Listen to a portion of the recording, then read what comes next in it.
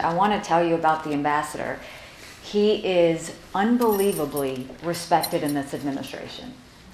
They appreciate working with him. They feel like they have a friend. They find him to be very intelligent. And they also find him to really understand U.S.-India relations. So you should be very proud. Please give him a round of applause.